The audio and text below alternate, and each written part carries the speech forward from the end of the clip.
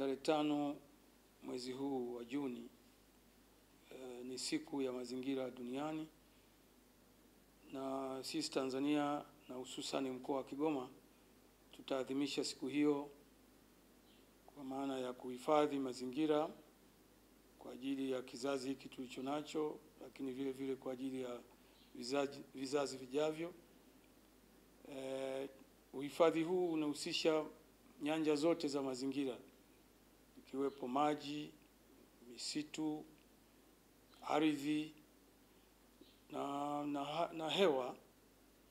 Na kama ndugu wananchi mnavyofahamu, mkoa wetu bado ni miongoni mwa mikoa michache ambayo bado imebarikiwa na uoto wa asili, hususan miti au misitu mikubwa.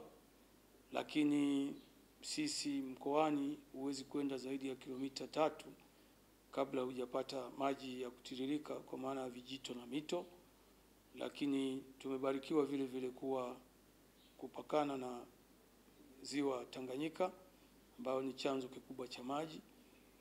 Lakini vyote hivi vitadumu vikitokana na juhudi zetu sisi wananchi, kwa maana tusikate miti hovyo, tusilime pembezoni kabisa mwa mito na ziwa. Lakini zaidi ya kuwa na baraka hiyo, lakini tumebarikiwa vile vile kuwa wahifadhi wakubwa wa ndugu zetu wakimbizi ambao sasa hivi hawako chini ya 250,000.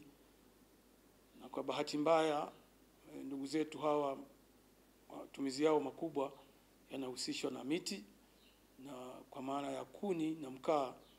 Kwa hiyo kuna ukataji mkubwa wa miti na kwa madhumuni ya kuni na mkaa.